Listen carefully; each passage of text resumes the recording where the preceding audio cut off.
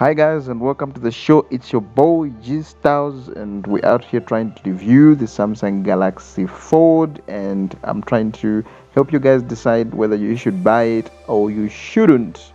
So stick around, watch this video to the end Welcome to the and make show, sure you and in subscribe. today's video I wanted to talk about the Samsung Galaxy Fold. It's made a lot of headlines lately. When the Samsung Galaxy Fold launched together with the Galaxy S10, Galaxy Fold is a device unlike any that's come before it. With the Galaxy Fold, you get a powerful smartphone and a revolutionary tablet, all in a single premium package. When it's folded, it has a 4.6-inch display. It's compact and perfectly portable. But when the device opens up, your world does too. With a massive 7.3-inch Infinity Flex display that transforms the Fold into a tablet. I was more excited about the Galaxy Fold than the Galaxy S10 because of what it actually promised. The Samsung Galaxy Fold promised to give us 6 cameras. That's 3 at the back, 2 inside and 1 in front. It also promised to give us a 4.6-inch display, that is when it's folded, and when it unfolds it gives us a 7.3-inch display. Aside from that, this thing boasted of having a 512 gigabyte of ROM. That's 512 storage plus 12 gigs of RAM, including a 4K battery. You know what I'm saying? And 2 of those, in fact. Oh no, not 2, but yeah, 2 making 4K. Yeah. So the Galaxy Fold actually was promising more productivity. You can imagine having a small phone in your hands, and when you just want to, you just flip it open and you can multitask. You can have 3 apps running at the same time. But today my focus is, should you buy this device? First of all, let's look at the price point.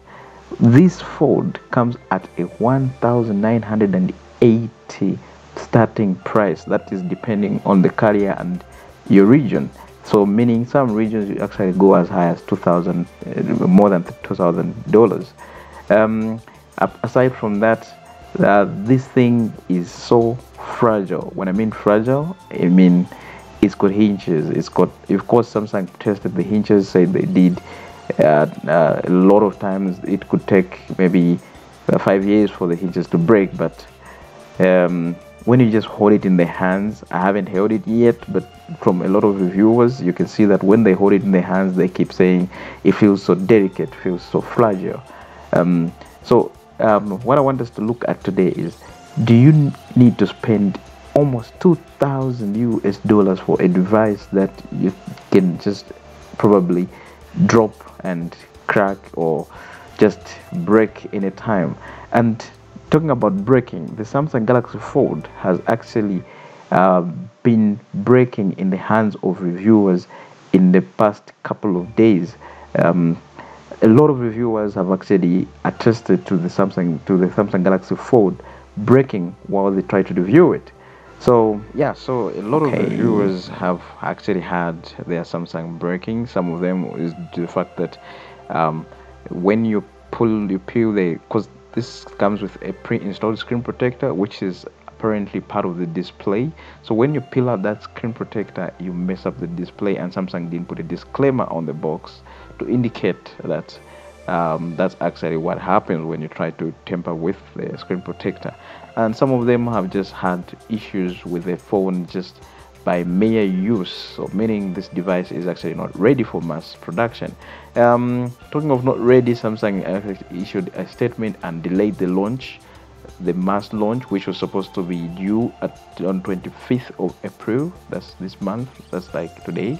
So yeah, so they've delayed the release of the device until further notice. So yeah, so basically for me, it's not ready yet. You know, to be honest with you, this is actually the phone of the future, and like I said, I was super pumped, super excited when it launched, but I think it's just too early for Samsung to roll out such a device. I think they still need to do a lot of tests. I think it needs about maybe another year or two for it to actually come to market, to mass market, because I will look at it as it's still in its beta testing stages. It's still an experiment. Otherwise, this is the future device. This is the device that if it comes into your hands, if you pull up on a party and you pull out that's a device, everybody will stop what they're doing and they want to look at what you're doing and stuff like that, because this promises a lot of productivity even when you're doing something.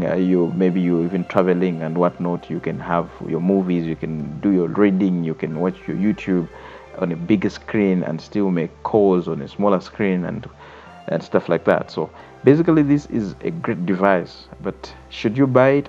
I think not yet, because I think it's not ready yet. It's not up to standard yet, unless you have $2,000 that you just want to put away and help Samsung.